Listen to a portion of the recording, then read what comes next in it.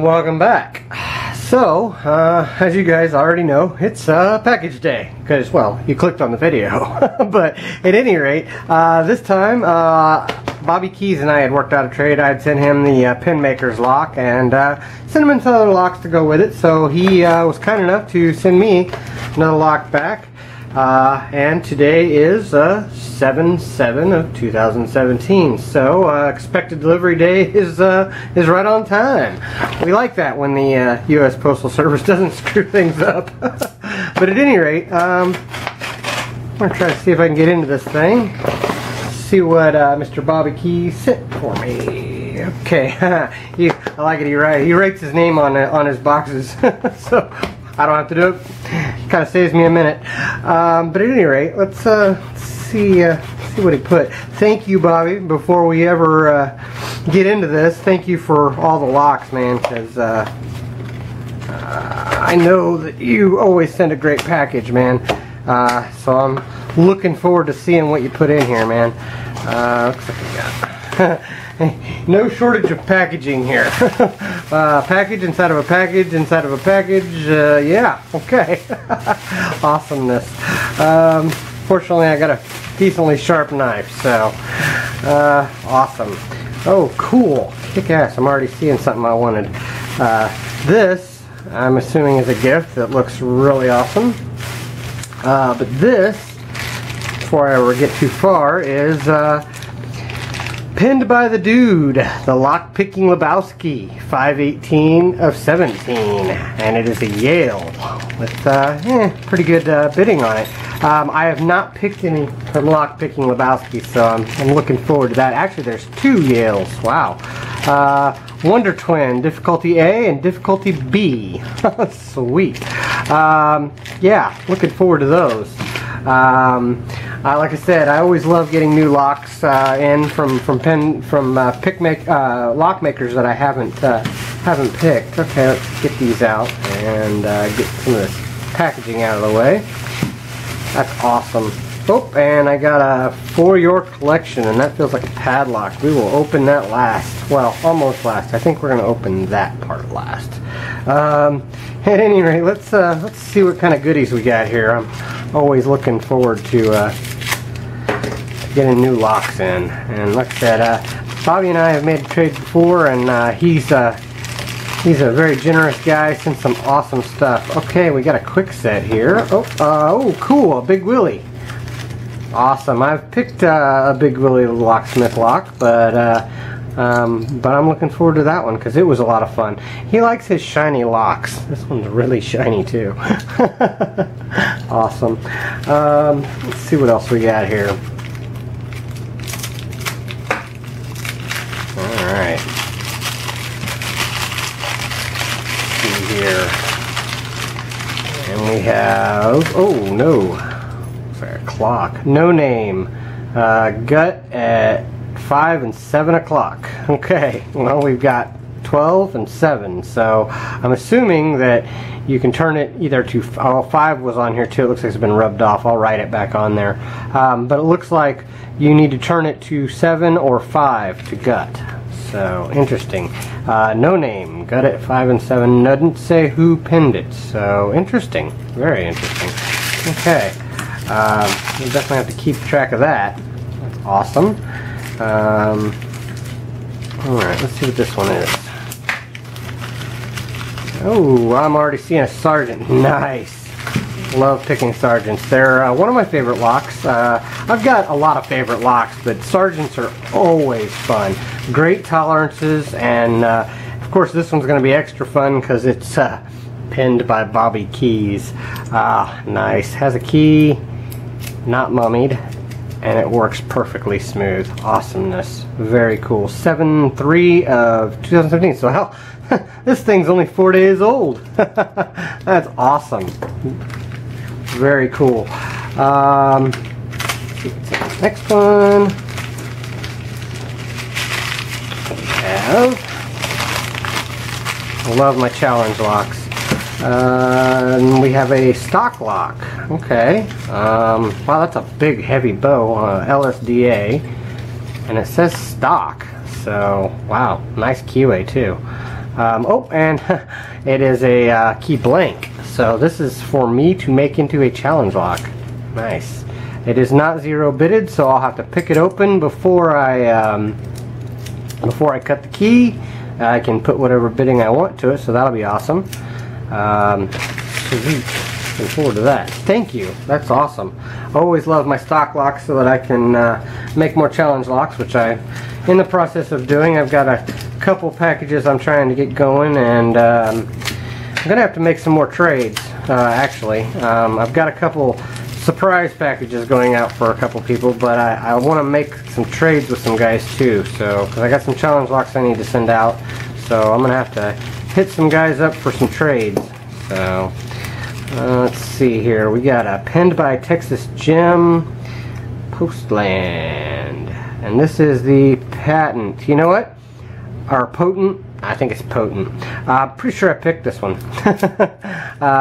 Yeah, I'm pretty sure I picked this one. I'll have to look through my videos and see, but it's very familiar. Wondering if I sent this one to Bobby, actually. I don't know. I think it wouldn't surprise me, though. Things make their rounds. So, alright, let's see here. We got another challenge lock. Awesome. We are challenge lock heavy, which is totally awesome. I love my challenge locks. This one is a Keymaster number 5, which I have not. This is an Abus. I have not picked this. And this is Penned by Keymaster, and it's number 5. Sweet. Awesome. Has a pretty good bitting there. Lows in the front and highs in the back. So that'll be nice. And it's nice and sticky in the middle. So nice. That'll be awesome. Okay, let's see what he gave me for my collection. I'm looking forward to that. It's a heavy padlock too, and I think I hear keys. So, oh yeah, it has a key. Oh, beautiful patina. Oh, look at that Corbin. Nice. Absolutely beautiful. Works perfectly. Nice. That is beautiful. Absolutely beautiful. Good bitting on that too. Got some high-lows going on there. And an original PF Corbin New Britain Connecticut key. Sweet. That is beautiful. Love those old keys too. I mean, I'm not huge on keys, but I like it when they're original, and they've got, especially this one has the dragons on it, because you know, I love my dragons. We all know that. This one has Corbin Cabinet Lock Company, New Britain, with patent number, and lubricate with graphite. Works perfectly. Really strong shackle though. Beautiful. Thank you so much for this. I will be picking this and putting it into my collection, I can guarantee you.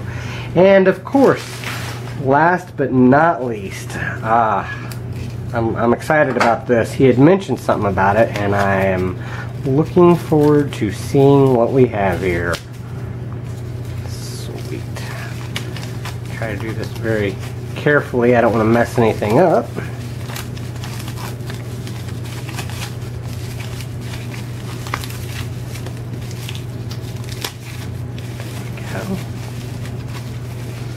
Oh, beautiful. Absolutely beautiful. Look at that. These are well finished. Nice. Oh, wow. Holy crap, those are nice too. That's a nice thin ball. That is awesome. And there's a nice looking deep hook. Wow, that's beautiful. Look at the shine on that too. He has really done a great job on these. Wow. Yeah, he has put some time and effort into these. These are beautiful. And then we have a nice, oh wow, that's kind of a interesting deeper hook. I like that. I like that a lot. That'll be real convenient for getting underneath some things. Man, beautiful, beautiful picks. Bobby, thank you so much for these picks. These are awesome, man. Absolutely beautiful. Oh wow, they're gonna go up here, and I will have to try them out on something, but not on a package opening. That is my rule. I am gonna have to pick something though. You know what? As Bobby Keyz is staring at me, we are gonna try this 4-day-old Penned by Bobby Keyz Sargent. I like it.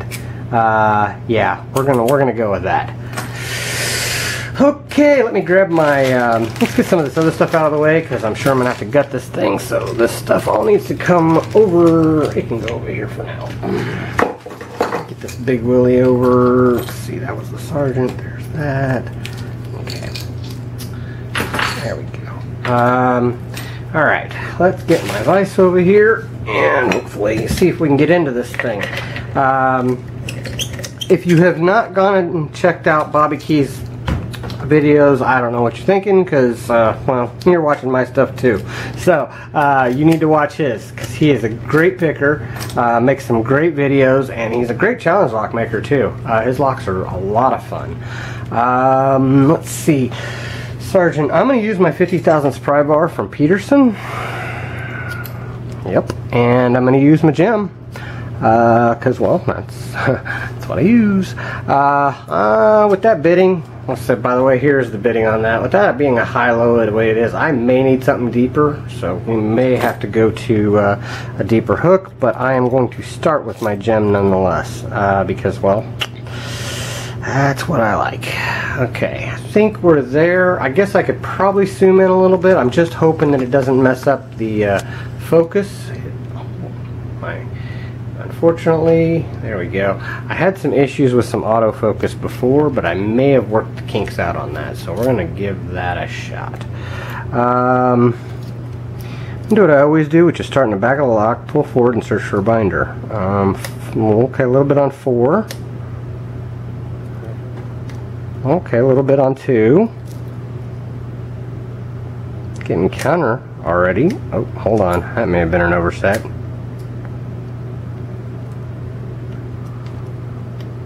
Okay, I got a little rotation there off of pushing 2 up. Or 1. That may have been 1. Okay, hold on. I'm getting counter.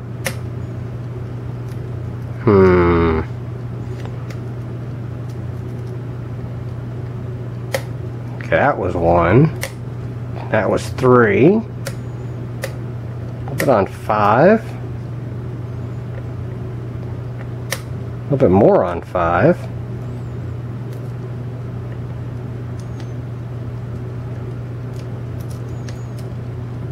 Now I was going to come into that place where I said I needed something deeper. Oh, hold on. 1. Wow. You know what? I'm totally going to take that, because this is a package opening, and I would normally, when I pick something and it picks fast, I'd normally lock it back up and pick it again, but this is going to be a long video already, so I gotta take it, guys. An open is an open. Wow, that's awesome.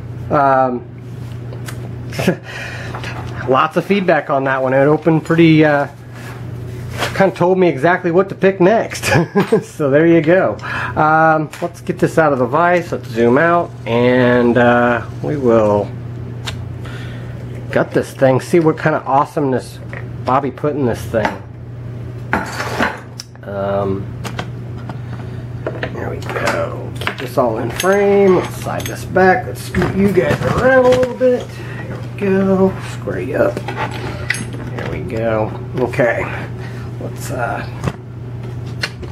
get a straight blade screwdriver. Looks like. As I was saying, though, if you have not checked out Bobby's channel, make sure you go check him out. He is a great guy. Awesome picker. He's making awesome videos, and I really appreciate the locks, man. So thank you for sending them, and let's see what kind of goodness he put in this awesome lock. Here we go. Okay, that's that. As you guys can see, it is still picked, and we are going to throw a shim in it because it is a challenge lock.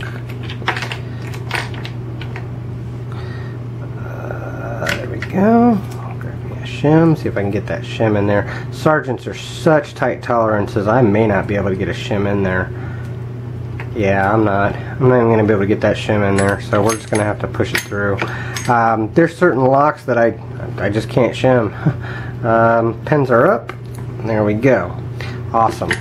As you can see, it is a 5-pinner, so, and everything needed to be picked. Everything's well below the shear line. 2 may have been the only one that was somewhat close to the shear line, but he's definitely well below. And as you can see, all the pins are in and working. There we go. And I'm seeing all kinds of modifications to this thing. Let's see here.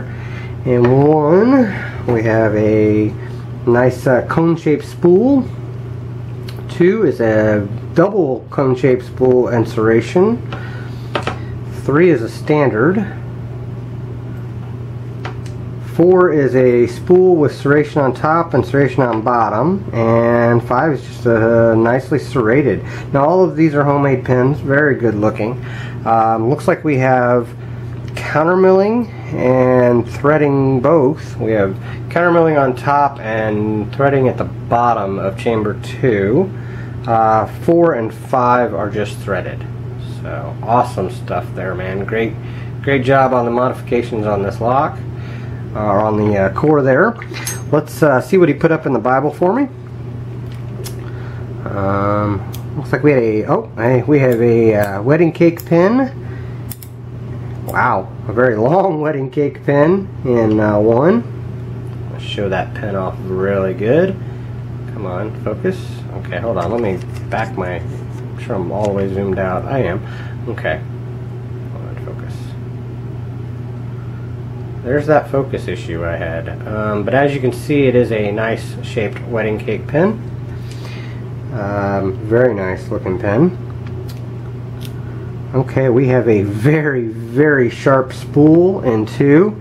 That is like mega sharp. Yeah, that's an awesome pin right there, man.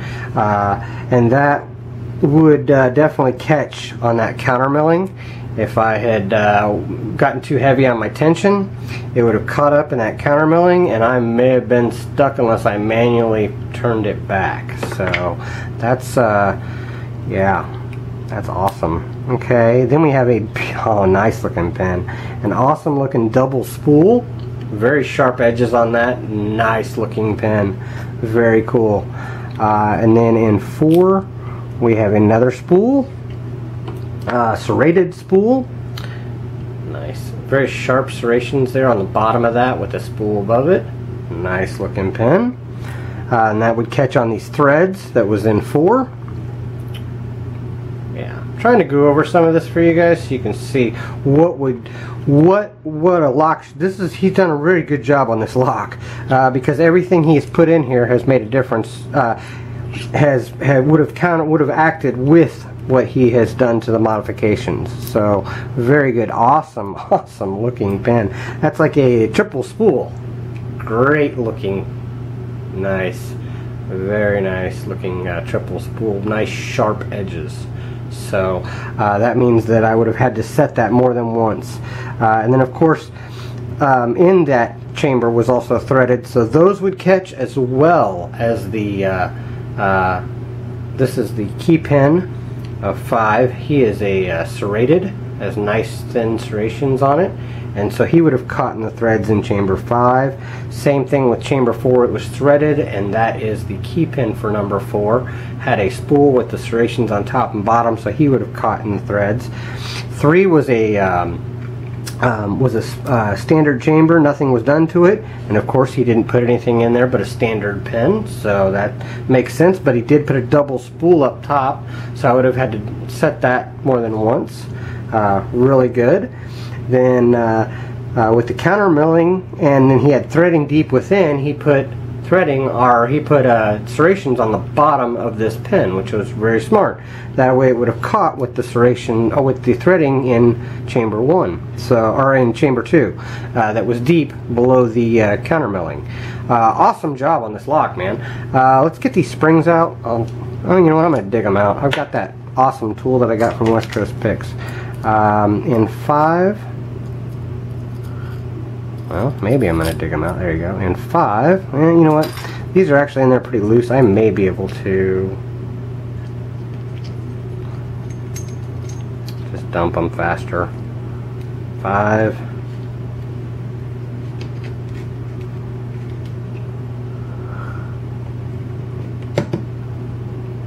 Maybe. Well, 4 doesn't want to come out.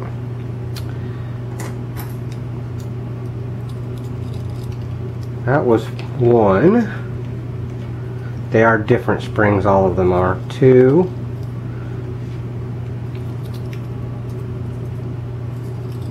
3.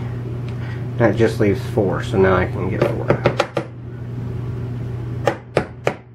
Okay, he must have...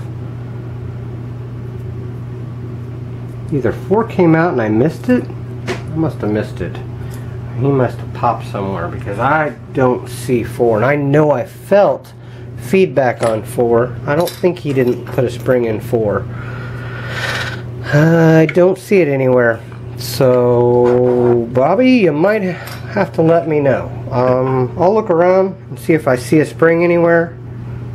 You might have to let me know whether you put a spring in that chamber or not. I think you did because I felt it when I was picking. Everything had tension on it, so wow, that's the first. I haven't done that before.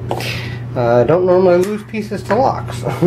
But I can always, I've got plenty of springs. I can always put a copper or a steel spring back in there. You just gotta let me know which one you had in there. I've already showed you a close-up of the pins, but we're gonna go ahead and zoom in here. Show you guys this view. That's what Bobby Keyz put inside of this awesome Sargent that he pinned on 7/3 of 2017. So thank you again, Bobby, for all of these awesome locks. Thank you for the picks. Thank you guys for watching. Thank you for your time, and well, alright guys, real quick, just to let you know, I did find that other spring. So we had a short copper, long copper, steel, copper, and then another copper. And then there were no modifications in the Bible, by the way. It was all smooth up top. So that's what was inside of this Sargent. Thank you again, Bobby, for sending me the locks. And thank you guys for watching. And, well, don't break the law.